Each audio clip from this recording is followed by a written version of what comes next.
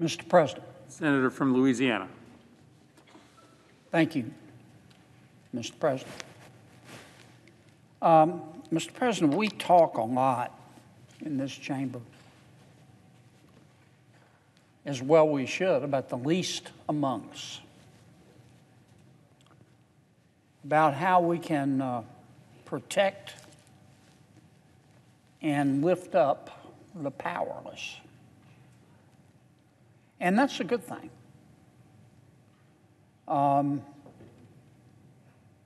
I can't think of any person who has less power than a potential human life, than an unborn baby. Now, Roe v. Wade is, of course, about abortion. We know that. But it's also about something else. Roe v. Wade is also about federalism. Roe v. Wade is also about the American people. Roe v. Wade is about whether a finite group of the managerial elite, and by the managerial elite, I mean the entrenched politicians, the bureaucracy, the media, the academics, the corporate phonies, all of whom think they're smarter and more virtuous than the American people, should have the right to make moral decisions for the American people instead of the American people making those decisions for themselves. That's really what Roe v. Wade is about. Now, Mr. President, I'm pro-life, and I am anti-Roe v. Wade. So I want to say up front, I do have an opinion. But, Mr. President, even pro-choice legal scholars who believe in legalized abortion on demand understand, as does every fair-minded person who knows a law book from a J. Crew catalog, that Roe v. Wade is one of the most arbitrary, it's one of the most ad hoc, it's one of the most poorly reasoned decisions in the history of the United States. In Roe v. Wade, as you know, Mr. President, the United States Supreme Court held that a generalized right to privacy, not explicit in the Constitution, means that a woman has the virtually unfettered discretion to terminate a human life. Some, to be fair, would say a potential human life, before viability. What's viability? As my colleagues talked about, that's a really, really good question. But I digress. Anyone, Mr. President, who knows a law book from a J. Crew catalog also knows that there's absolutely no foundation, not in the text, not in the structure, not in the history, not in the tradition of the Constitution for a constitutional right to abortion, and certainly not on the basis of some unmoored general right to privacy that's not enunciated in the Constitution. And don't even get me started, Mr. President, on Roe v. Wade's trimester analysis and the ruling. Try to find trimester in the United States Constitution. You won't. You can't. The truth is,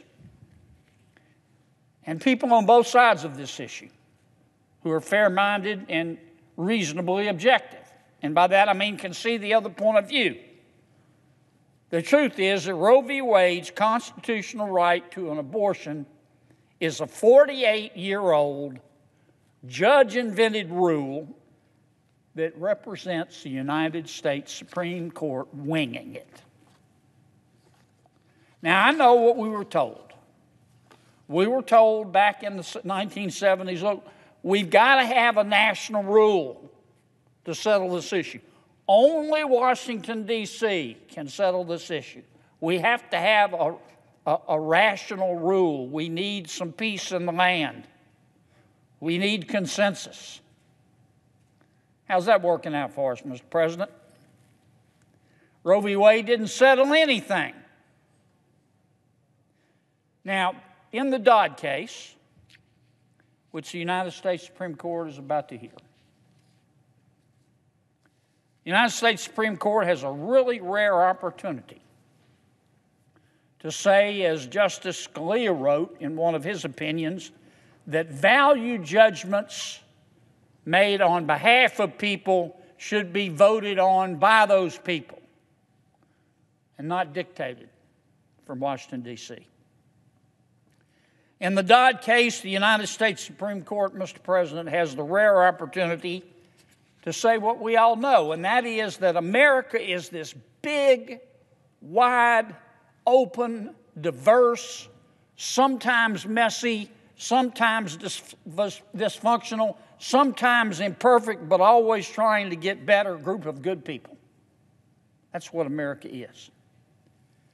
And we don't always agree, especially not on value judgments, especially not on the ultimate value judgment, like when it is appropriate to take a human life.